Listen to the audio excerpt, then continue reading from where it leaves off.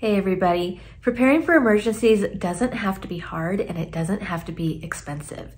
If you are on a limited budget, you will be happy to know that there are 25 really important things that you can do right now that are completely free in order to prepare you, your family, and your home for emergencies. So let's go ahead and get to the list.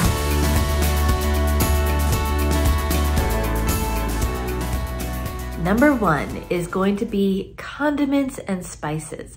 A lot of times if you are eating in fast food restaurants, having takeout delivered, all kinds of situations, even if you're going to like a church picnic or something, there might be excess packets of condiments, of salt, pepper, spices, even handy wipes, things like that.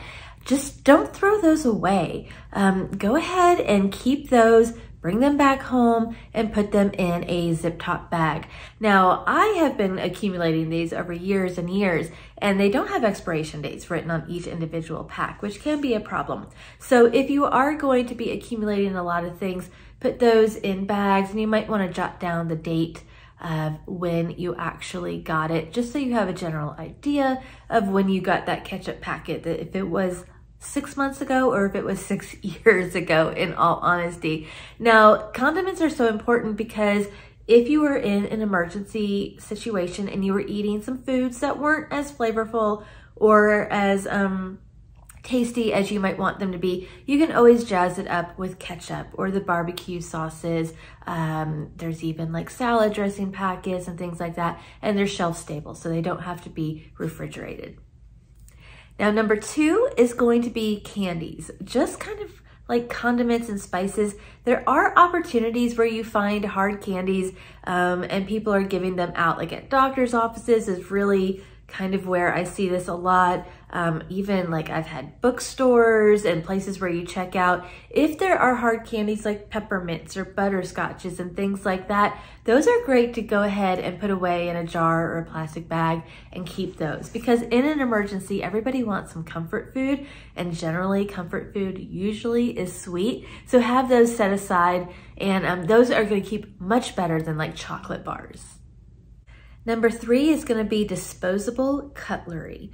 If you were in a situation and you had no water, you're not going to be able to wash your forks and knives and spoons and everything that you need to eat on a daily basis. And that is going to get quite disgusting and nasty pretty quickly. So if you have the opportunity to gather disposable cutlery, as well as plates and cups and bowls and anything like that, and napkins, go ahead and do that. A lot of the times if you get like takeout delivery or takeout food, if you eat at a fast food restaurant, they put in disposable cutlery in those containers and bags that you have. So you can just start stockpiling that, especially if you're having like takeout delivered to your home and they give you disposable cutlery. Why would you use it? Use the stuff that you have at home and save that for a rainy day when you might need it because there is no water. Number four is going to be coupons and money-saving apps. Now, a lot of times you can actually use coupons, stack them with a sale, end up getting something for free. There might be buy one, get one offers. If you were gonna be buying something at full price anyway, well then if you do the buy one, get one free, that second one is actually free, right? There are money-saving apps like Ibotta, and that rewards you with cash back for shopping at places that you're already shopping, and every now and then there's like a freebie for a free drink or a free toothpaste or something like that. So just use all of these avenues that gift you free things to try, even if it's like samples through a manufacturer. Those could also be stored away if it is non-perishable items too. All right, number five is going to be to start saving seeds. If you are a gardener, you might already be doing this, but if you're not, did you know that you can save seeds from the things that you are growing this year, the edibles that you are growing, and you can use those seeds next year. And that way you don't have to buy any seeds. You are also guaranteed that you have the seeds on hand because there have been seed shortages the past few years. Now, just be sure that this is a non-GMO seed that you are using. That is because non-genetically modified seeds are actually able to be propagated over and over again. You can plant those and they will produce crops. Number 6 is going to be to utilize plant exchanges. A lot of times garden clubs, community events, all kinds of places will have like plant swaps, plant exchanges. You might take something that you have, a plant, and you can propagate it. You can have cuttings or maybe divide them, and you can swap with somebody else that might have edibles that you can use. So this is a great way to get plants for your garden that produce fruit, that produce vegetables, I don't know, maybe nuts, anything that you need. And you can just take what you have and swap it out with something that somebody else has. Number 7 is going to be medical supplies. You would be surprised to find out that there are places that will give you free medical supplies that are great in an emergency. Things like Band-Aids, masks. Even if you're not wearing a mask right now, these are things that are important to have if there was to be wildfires, if there was to be another contagion, if you were in a place with like ash raining down. You want to have a mask that can filter that stuff out. So in the current situation, if people are giving away masks, go ahead and take them. There's like health departments that actually will give out free supplies just so you have emergency preps at home. These are things that might be like Band-Aids, ointments, gauze. Everybody's going to be different. Your county health department or city health department is going to be different than anybody else's. So you really need to see what's available to you. Health fairs are another fabulous place to get these starter emergency kit basics. A lot of times I have been given out like tiny little first aid kits that has all kinds of different items in there, just like as giveaways and freebies if you go to people's booths. So if you have health clinics, health fairs in your area, go ahead to those and see what they might be giving out. You could contact your local hospital. They might have options for the community. Always just keep kind of your ear to the wall to see what might be out there. I once got an offer for a free first aid kit just because there was a new medical provider coming into the area that was offering first aid kits. So you never know what is available in your community.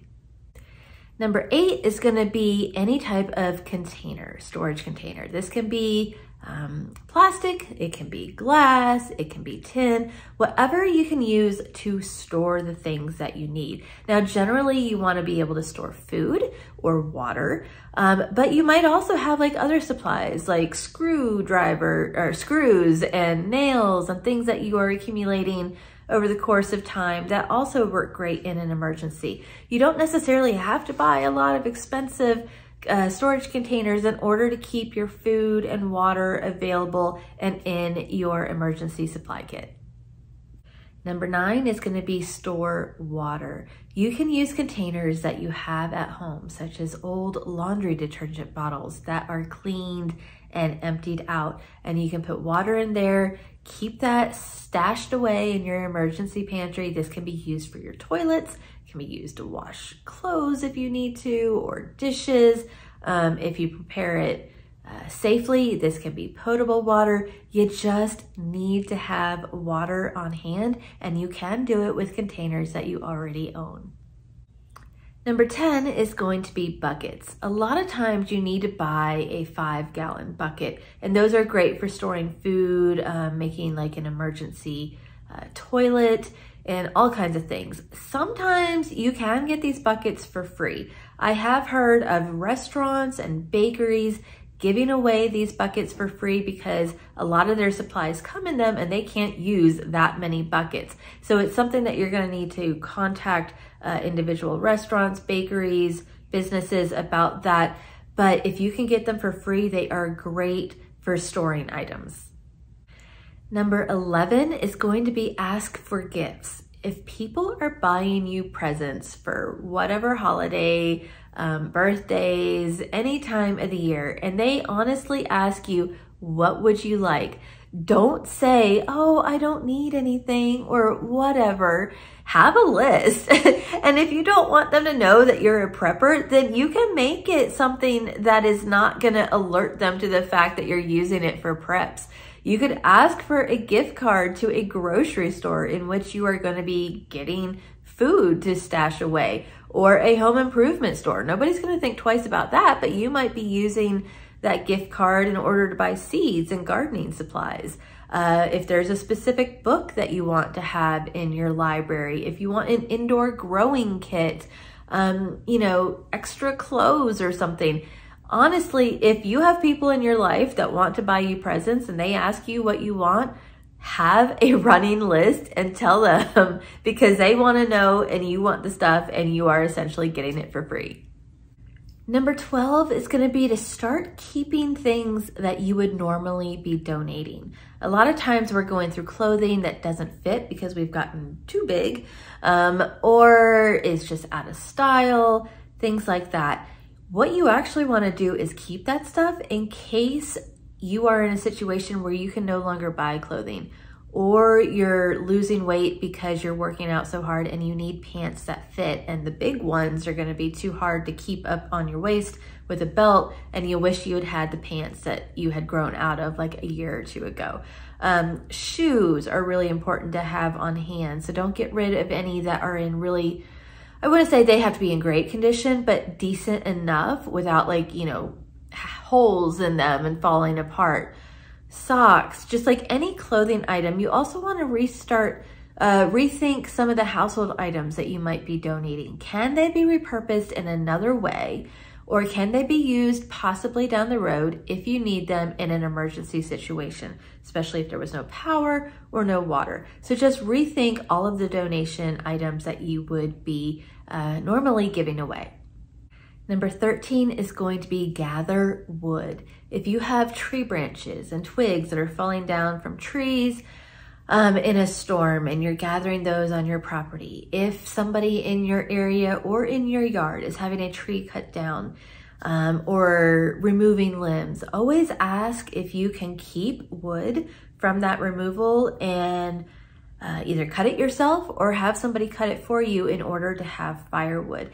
Even if you don't have a fireplace or a fire pit, you do need to keep wood if you have the ability to burn things outside. If you are like in a condo situation and you don't have a yard and all you have is like an enclosed patio, probably not going to be the best prep for you, in all honesty. But if you have the ability to have a fire outside in order to heat food, if you needed firewood for inside to heat your home, even if you have like a DIY rocket stove, like if you don't have a fire pit or anything that you think that you can cook food on, you can make a emergency rocket stove with like cinder blocks, but you are gonna need something to burn.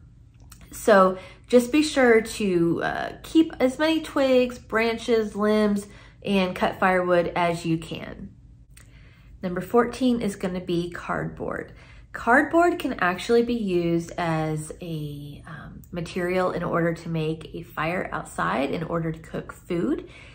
Large pieces of cardboard can actually be put in windows and doors and other places in order to block cold air coming in, or in order to block sunlight. You might be in a situation where you don't want people to see that you have lights on inside or that you are cooking inside.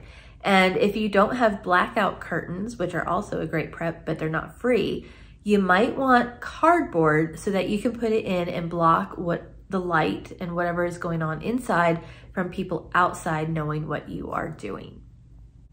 Now, number 15 is going to be bubble wrap. If you are getting packages that do have bubble wrap is a great insulator for your windows and doors. In the wintertime, you can put it up and you can actually keep more heat and make it a little bit warmer inside if you put that up, because of the insulating properties of all those little bubbles and the air in there. You could just like you apply it to the window just with water and stick it on, but it actually does make a difference in helping to regulate the temperature inside. This is great if you have winter weather and you might need a little bit of extra help of staying warm if the power was out. Number 16 is going to be save all of your old towels and sheets. These are things that you might end up throwing away or donating because they are tattered, they're starting to fray, they're maybe not as plush as you would like. These are great in order to be using as rags. You might need to stuff them underneath doors in order to keep water coming through or cold air or whatever. They are great. You never know, like if there's water intrusion, you might need help in cleaning up that water, and a few paper towels isn't going to do it. You need something really big. They can actually double as extra insulation and bedding. If you are without power in the wintertime, every single layer is going to matter. It can be pet bedding. So don't give up these huge pieces of textile and fabric because they can be used in a lot of different ways. You can even hang old sheets up in a doorway to prevent cold air from coming into a room. You can make a makeshift tent with them inside or outside with a large sheet. So don't give up sheets or towels. Number 17 is keep the materials to make fire starters. Toilet paper tubes and dryer lint are great for making fire starters, and we all got those things and can easily make fire starters. So you might want to keep the lint in like a Ziploc bag just to keep it from going elsewhere. Have a bag of toilet paper tubes. These are really important if you need to be starting a fire outside or indoors for heat and warmth. Number 18 is going to be use Facebook Marketplace and Craigslist. You would be surprised at the things that people are giving away for free that you can get if you are willing to go pick them up. A lot of times people get into situations where they don't want to deal with having to sell or come up with a price to have people be coming and buying their things, or they're moving and they have to get rid of the items because there is nowhere to put them and they've got to leave. So in these cases, you might find a lot of great things that are great for prepping that you can get absolutely free. Number 19 is going to be paper maps. GPS is not going to work if you don't have power or if the grid is down. I mean, it might work as long as you have a battery life, but seriously, if you've got to evacuate and the grid is overloaded, either because it's A, down, or B, everybody around you is also trying to find an evacuation route and everybody's like on the internet trying to call people and look up things, you are gonna need to know how to navigate roads. And you might think that you know everything about your area and you're fine, whatever, you might. But in a time of emergency situation, you might not think clearly as far as thinking through those routes on back roads that might be less congested. You might find yourself needing to leave and go to higher ground or to a place that you are not familiar with. So if you can get paper maps, a lot of times convention and visitor bureaus will give these to you for free. State tourism agencies will give them to you for free, whether you pick them up in welcome centers or sometimes they will mail them. Wherever you can get the maps that are in your general area. If you are in Florida, you don't need the Alaska map in all honesty, but maybe you need Georgia and Alabama, things that are local to you. Like if you're escaping a hurricane, you're in Florida, you need to know where you can go. And if you keep driving and there's no hotels along the way, then yeah, this is something that you need to know to where the next big town is going to be because GPS is not working on your phone. So just be sure to invest in some great maps of the region where you live. Number 20 is going to be a source of entertainment. If the power is down, you're not going to be watching Netflix and your kids are not going to be gaming. And there's going to be some boredom and probably a whole lot of crankiness going on pretty soon. So you need to have things that'll keep the family or keep you entertained without being bored, without going crazy. These are things like books, puzzle books. There might be puzzles. You can have board games. If you have crafting supplies, knitting or crocheting, whatever it is that you need, just be sure to keep those in your home. Now, as far as them being free, a lot of times people get rid of these. I know a lot of people always get rid of board games when their kids have grown up. Books from the library. I've seen like stacks of free books or books that other people are giving away. So just be aware if people are giving away non-tech entertainment options, store those away for your emergency prep situation if the power was to go out. Number 21 is to glean food. If you have never heard of the process of gleaning, that is when people have fruit trees or vegetable growing plants, and there's just so much that it ends up going to waste because nobody uses this produce. This could be as simple as like an orange tree that is growing on vacant property and it's dropping the oranges and they're perfectly great, and you can actually get them because the owner is okay with people picking up food on that property. It could be asking your neighbors if they have excess and they can't use it. However you glean the food that would otherwise be going to waste, you can then use this stuff and you can dehydrate it, you can can it, you can freeze dry it, whatever food preservation method you have, go ahead and do that, add it to your prepper pantry. Number 22 is going to be make ice packs. Ice packs are great because they allow your freezer to keep food longer. So if you have a freezer right now that is only half full, if you make some ice packs, you can actually fill in that available space, and if the power was to go out, everything in your freezer would stay colder a lot longer because there wouldn't be all the air that's going to get warm fast. Just to make an ice pack, put water in a zip top bag and seal it. If you don't have a zip top bag, put water in a container in which liquid can expand easily and safely as it freezes, and use those as kind of like pseudo ice packs.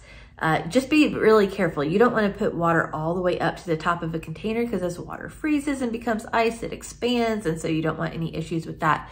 But if the power was to go out after you are done, like after that freezer does warm up and you're not able to use it in a freezing capacity anymore, all the water that is going to be in those homemade ice packs can be then used as non-potable water for the toilet again, for washing clothes or dishes or anything that you need. Number 23 is to take classes and get information. Information is so readily available right now of everything that you need. Whether or not you go to the library and you get some how-to books, you watch YouTube for videos of how to learn a new skill, whether it is like a specialized online class that somebody is teaching for self-defense or any other topic that you might need.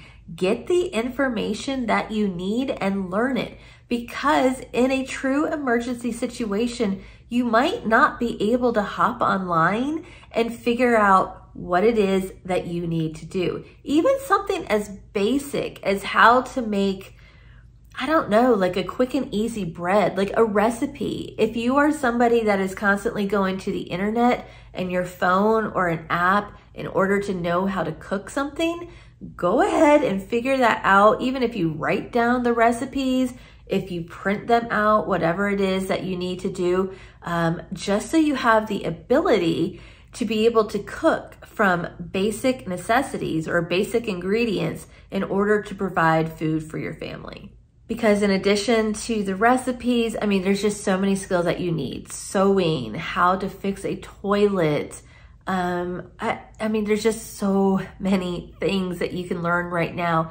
Take advantage of the books and the resources and the videos and the classes that you can do right now. Number 24 is going to be harvesting rainwater. This is a little different than storing water that we've already talked about. You just want to be sure that you are able to store rainwater if you needed to, if you did not have running water and you went through all the water that you've already stored in your home. Now, this could be like looking at ways that you can harvest the water outside, being sure that you have enough containers in which you can do that. Doesn't necessarily have to be a rain barrel. I've seen people like on boats that just have Rubbermaid plastic buckets that they just literally put outside and harvest water as it comes down. Do you have buckets like that? Do you have 5-gallon buckets that would collect water? You know, again, going back to what we've already talked about, you might not think you need 5-gallon buckets for food storage, but you sure might need them for rainwater harvesting. In the past, I've also seen some communities give out rain barrels in order to have residents be collecting rainwater to kind of ease the need to have the watering for their garden.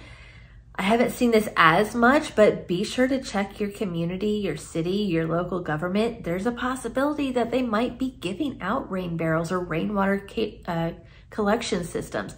In that case, take them up on it because you need water. You need water more than you need emergency food. So look for all opportunities right now in which you are able to harvest rainwater should you need to. And number 25 is going to be start getting all of your important documents together and make copies. You cannot rely on your insurance policies being able to be referred to if they are only online. Don't even think that your insurance companies are going to be able to say, hey, yeah, we found your policy if you can't find it online. So you need documentation. This might be birth certificates. It could be insurance policies, phone numbers and addresses of the people that you know and love and might need to contact.